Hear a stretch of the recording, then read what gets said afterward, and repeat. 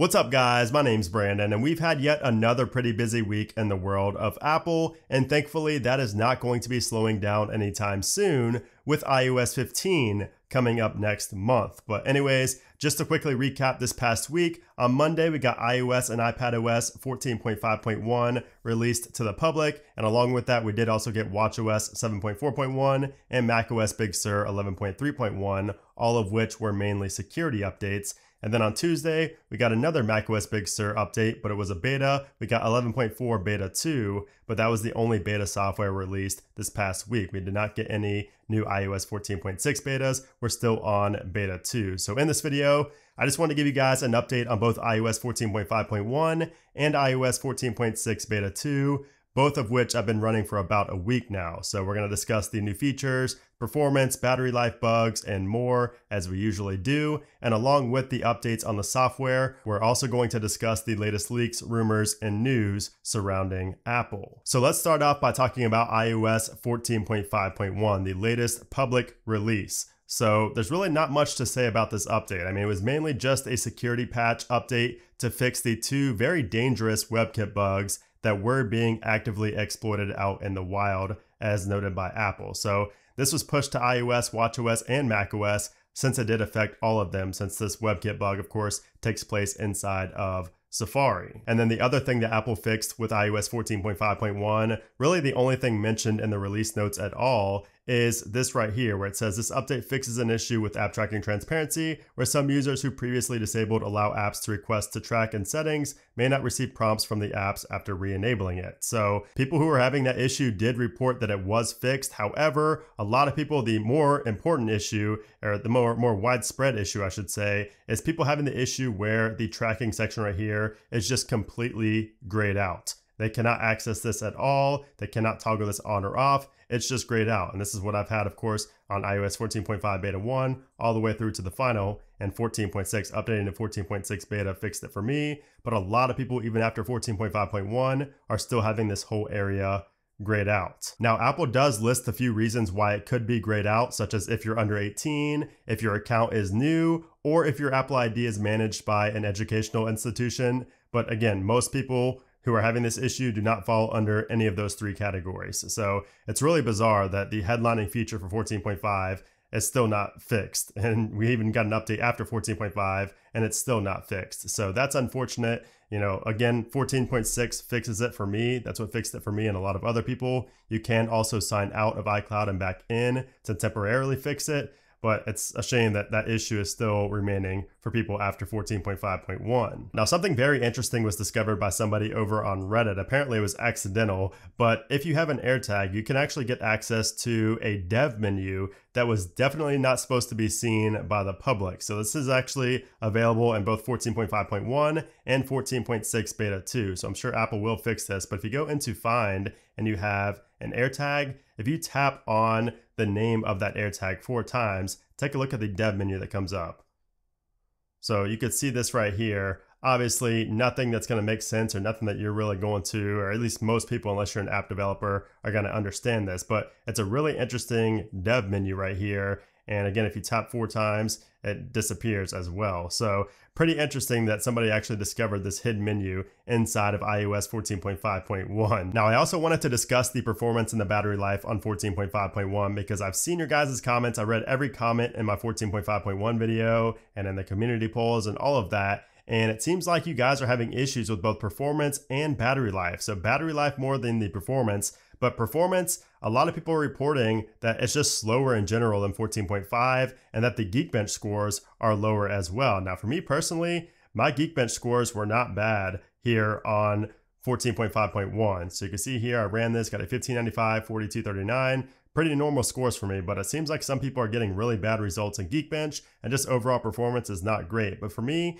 it's about the same as 14.5. I mean, I use it on my secondary device here, my 12 Pro Max, but you know, from the time I've used it in the past week, it's been just about the same as 14.5. But some of you guys have expressed that the performance is just a little bit worse on 14.5.1 for whatever reason. But what more of you guys complain about is the battery life. So a lot of people are having issues with battery life. People are reporting that the battery life is worse than 14.5, which is strange. So, you know, I'm not really sure what's changed on the back end to lead to worse battery life on 14.5.1, but some of you guys are experiencing that. Now me, I don't use this device on a daily basis, like all day, every day, so it's really hard for me to say, but from the limited time I used it for about 2 or 3 days, I can say that it was about the same for me as 14.5. So it seems like a lot of people just have battery drain issues in general, but I don't know. Some of you guys are just saying that the battery life is worse overall. So let me know down in the comment below if your performance and battery life are worse, or if they're better, or if it's the same here on 14.5.1. So now let's go ahead and talk about iOS 14.6 Beta 2. So there are no additional features or changes that you can actually see. I did not find anything physically changed that I didn't already mention in my original What's New video. But there are some things in the code and also some issues that have come up over the past week. Now, I did mention this in my What's New video for 14.6 Beta 2, but code in iOS 14.6 Beta 1 hinted at hi-fi audio or high fidelity audio being added to Apple Music. So this also got confirmed by a couple more sources this past week. So hopefully we will actually see that very soon, along with the AirPods 3, which it was reported by Hits Daily Double that both of those are going to be released relatively soon, most likely either at or before the Worldwide Developers Conference on June 7th. Now, also this past week, Facebook and Instagram both pushed out their splash screens about the app tracking transparency feature in iOS 14.5 and iOS 14.6. So you can see here, this is the splash screen from Instagram, and it says you're on iOS 14.6. And it's really interesting the way that they kind of describe this feature to its users, especially people who are not technical like us and don't really understand it. It's very interesting. So take a look at this. Right here it says, help keep Instagram free of charge. So it's basically telling you to disable this to keep Instagram free.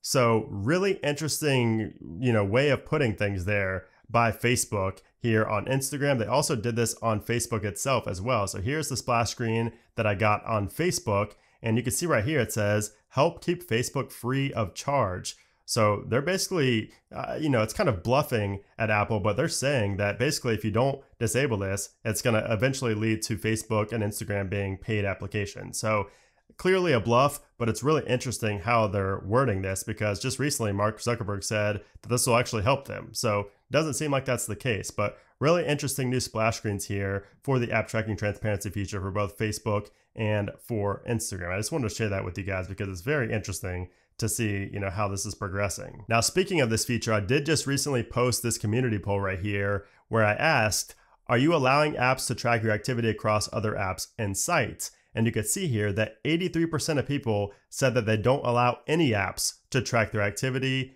8% said that they don't mind, personalized ads. And then 9% said some, but they don't allow Facebook or Instagram to track their activity. So very interesting results there. And also, according to Flurry Analytics, they just put out a report saying that only 4% of iOS users are opting in to allow apps to track their activity. Only 4%. So 96% of people are clicking on no for all applications, and they're opting out of this new feature. So pretty crazy. And I'm just going to read through some of these comments real quick here because I like showing you guys in these videos as well, you guys that leave comments on these community posts. And you can see here, people are saying that they don't like people being tracked, people tracking them and things like that. And the thing that people, some people don't realize is that it's not actually humans that are actually seeing your information. They're not seeing like every single site you visit. It's basically just tracking these websites like Facebook and Instagram are tracking your usage to serve you more personalized ads. That's why, if you Google like an e-bike, you're going to start seeing a lot of e-bike ads, for example. So that's kind of, the premise of that. So you can see a lot of people saying this feature is still grayed out, which I talked about earlier. Brian here makes a good point saying we are being tracked no matter what. That is a very good point. I mean, just look at the fact that we're signed in to all these places and we have our credit cards on file. We have our address there. We're using AirTags to share our exact location. I mean, we're being tracked no matter what. That is very true. And here's a good take from Anonymous that I agree with. He says, I let some apps track me. I mean, I'm going to get ads whether they're personalized or not. Very true. But apps like Facebook that are more aggressive and almost malicious with their users' data, I don't let them track me. Facebook is very low for threatening to start charging customers who don't allow them to track. It's an empty threat, and Facebook still makes plenty of money on ads. I 100% agree with that comment right there, and that's pretty much my exact take on this as well. I definitely think it's a bluff from Facebook, and I agree with everything else there as well. So really good comments. I really like reading your guys's, thoughts on these things as well. So make sure you guys go ahead and participate in these community polls when I do post them over there on that community tab. Now, I also wanted to discuss some bugs in iOS 14.6 beta 2. And the main one that I've seen a lot of people complain about is that Siri cuts off mid-sentence. So this happens on the iPhone itself